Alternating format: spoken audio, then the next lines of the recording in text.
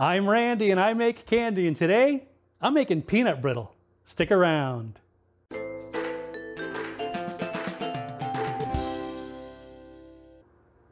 Greetings, my confectionery confidants, and welcome to Randy Makes Candy, where I help you make tasty treats that people love to eat. My friends Jim and June sent me a recipe for cashew brittle, so that's what we're doing here today. Sort of.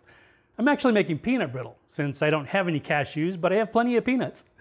You can make this with whatever kind of nuts you want though, and it'll still be awesome. Okay, let's make this happen. For this recipe, you'll need 320 grams of granulated sugar, 170 mils of light corn syrup, 59 mils of water, 220 grams of peanuts, 1/4 teaspoon of salt. If you're using salted peanuts, you can leave this out. 115 grams of room temperature butter, and 1/2 teaspoon of baking soda. I've got a secret ingredient here that I'm going to add, but it's only going on a small portion of the brittle, and at this point I'm not going to recommend that you include it. It's powdered Carolina Reaper peppers. This was sent to me by Jody, who also sent some fresh Reapers and habaneros. I thought it might be fun to add a little bit to this recipe and see how it turns out. The tasting portion of this episode could be interesting. You'll also need 2 sheet pans that are the same size, some parchment paper or a SilPat, a saucepan, a spoon or spatula, and a candy thermometer. Okay, let's make some candy. Line the inside of one of the sheet pans with SilPat or greased parchment, or you can grease the pan directly if you prefer. Liberally grease the underside of the other sheet pan. I'm using canola oil here, but you can use butter or shortening or lard or whatever slippery food substance you'd like. This part's optional, but you'll see what we do with this later. Place the saucepan over medium heat and add the sugar, corn syrup, salt, and water. Stir until the sugar's dissolved. Add the butter and continue cooking, stirring occasionally. Once the mixture comes to a boil, put a lid on the pan to wash any sugar from the sides. After a minute or two, remove the lid and put the thermometer in the pan. Make sure that the bottom of the thermometer doesn't touch the pan to prevent false temperature readings. I'm sure you've all heard the saying, "A watched pot never boils," meaning be patient and let things happen. At least I think that's what it means. Well, just as important here is that a watched pot never boils over. You can see how this expands as it boils. Keep an eye on it. If it starts to get too close to the rim, take it off the heat, lower your burner setting, and put the saucepan back on once it simmers down. When the mixture reaches 280 degrees, which is the soft crack stage, mix in the peanuts.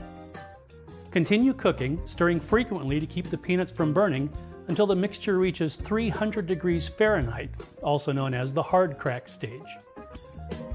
Remove the thermometer from the pan and the pan from the stove. Stir in the baking soda. The baking soda is a kind of leavening agent, like the yeast in bread making. It puffs up the mixture a bit so it's not too hard to chew. Pour the mixture onto the lined sheet pan. Spread it out with a spoon or spatula.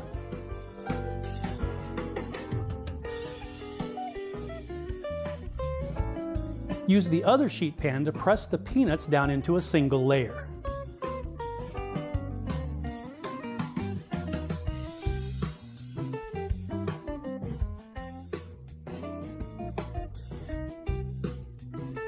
I'm going to separate out a little bit here on the end and add the secret ingredient. Let it cool, then break the brittle into whatever size you'd like. And that's it.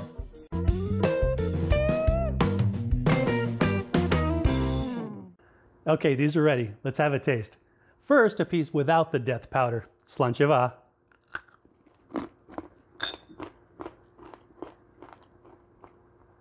Crunchy, peanutty, sweet and salty. Everything you'd want from peanut brittle. Here's some of the extreme brittle. Thank you, Jody, I hope. This has just a little bit of the powder on it, but I'm not gonna lie, I'm a little nervous right now. Slancheva.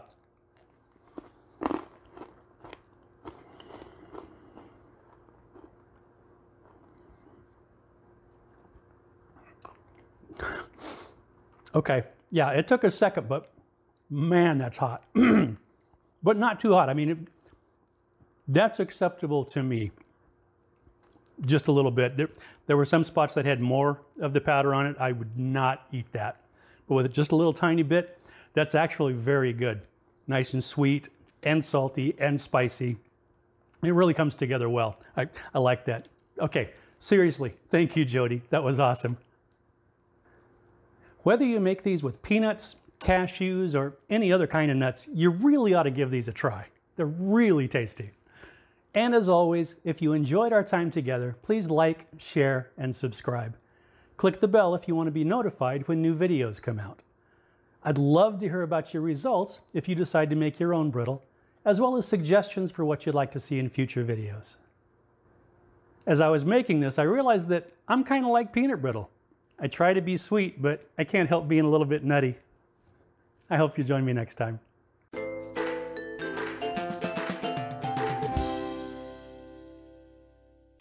This was sent to me by Jody. It puffs up the mixture a bit so it doesn't... It's doing so well. I'm Randy and I make... No, I'm not. I don't know who I am today. Today, I'm making peanut brittle. Stick around.